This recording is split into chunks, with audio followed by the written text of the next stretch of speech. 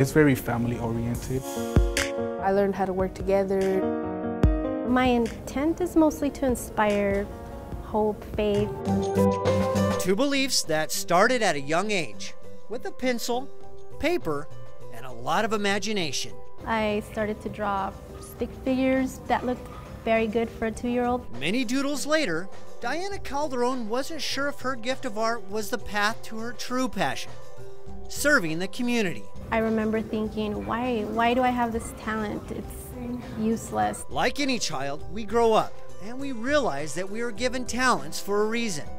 Diana's love for community and art mixed into a collage of higher learning and volunteering. I started with AmeriCorps National Service. I did 1,800 hours of service there. Volunteer with the Big Brothers Big Sisters for 6 years and Charity and Truth International. I've gone to Haiti a couple times, 9 and 12, so 4.5 and 6. And she found her dream job too, in Maryvale, working with students that need a touch of hope and someone like Diana, or Miss D as the students call her, for a brush of inspiration. Las Artes is a community initiative of the Valley of the Sun YMCA. It's a partnership with the county, Maricopa County. It was created for 16 to 21-year-olds trying to get their GED at risk. The art component is work readiness training, so I teach them how to prepare for the work environment. They practice being employees, and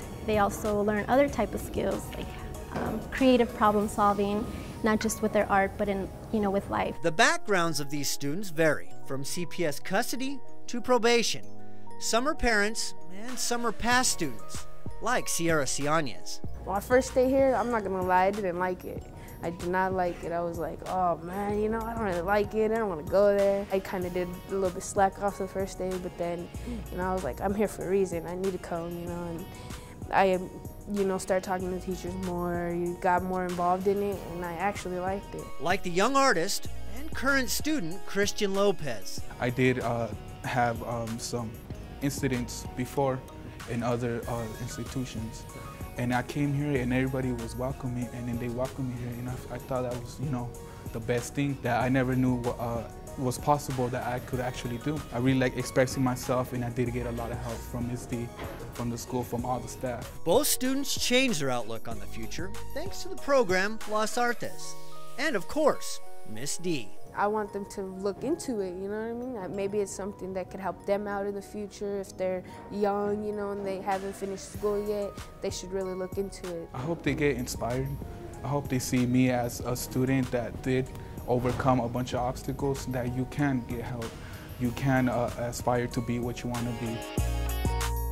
Like Diana, she feels like there is still a lot of work to be done in the world. And it starts every Monday morning at 9 a.m. Working with the students, I'm able to hopefully inspire hope and encouragement, and especially with those struggling deeply. We provide a platform for them to be successful, so we really care. We work one-on-one. It's looking really clean. This is me. I can't imagine life without art. The school day comes to an end and most of the students graduate from Las Artes. Maybe she can't imagine life without art, or maybe she can't imagine life without helping the community.